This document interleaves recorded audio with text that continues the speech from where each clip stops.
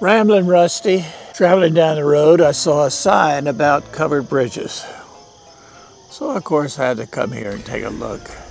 Come to find out, this is the Utica Mills Covered Bridge.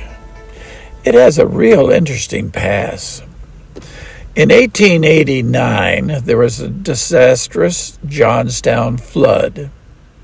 It washed away a 250-foot, two-span covered bridge on Devilbiss Road in Frederick County. One span of the bridge was saved, dismantled, and 2 years later it was reconstructed as a 101-foot covered bridge on the Utica Road, just off Frederick Road in Utica, Maryland.